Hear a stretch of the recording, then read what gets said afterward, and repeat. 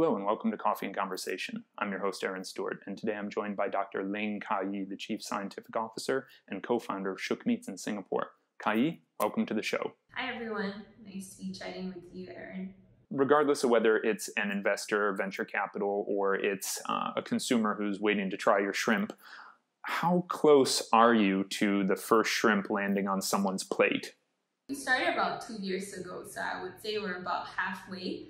It takes us about a year or more to set up a pilot manufacturing plant in Singapore. Actually, I think anywhere in the world, because the equipment takes about a year to commission and build. So it takes quite a long time to get there, but we're looking forward to our launch in about 2 years' time. Beyond food, what's the potential for cell-based products in everyday life over the next 2, 3, 5, 10 years?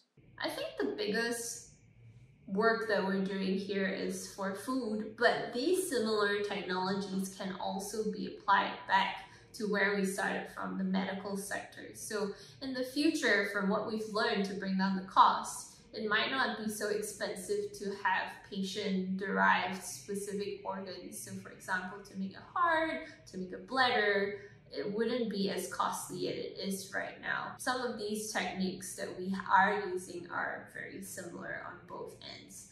The other thing that I would think would be derived from what we're working on in the cell-based meat sector, actually one of the companies like Culture is already actively working on this, is to work on drug testing.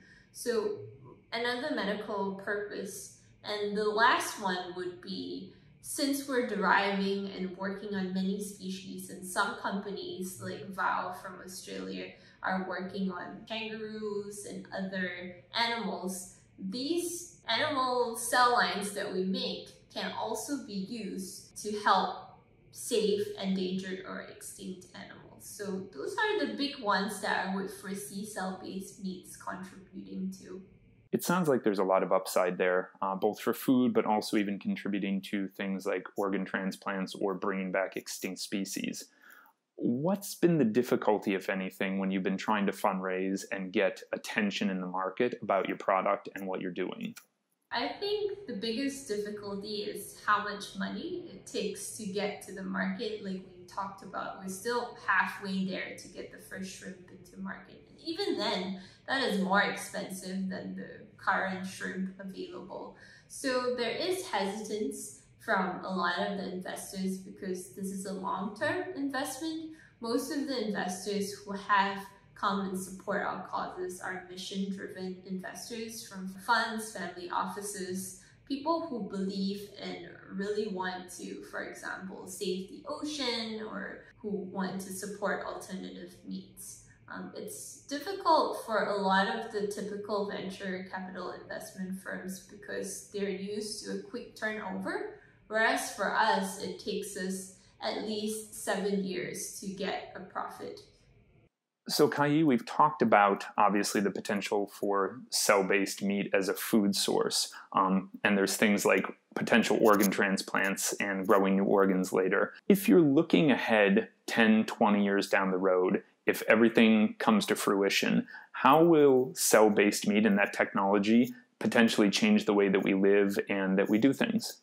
I think the biggest impact is where we get our food from.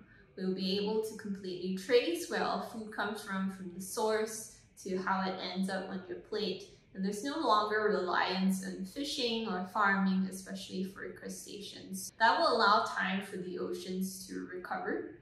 We wouldn't be depleting all of these animals that we've been catching from the ocean. This also reduces the need to remove the mangroves for shrimp farming, which require a lot of low coastal lands. And also we use a lot less water and land in terms of manufacturing for the meats itself. So I think environmental impacts are huge, and also the health and animal impact that we might have from cell-based meats is great. And I think that's a great place to leave off for today. Unfortunately, that's all the time that we have. Thank you very much, Dr. Ling Yi, for joining us. And this has been Coffee and Conversation, and we will see you soon.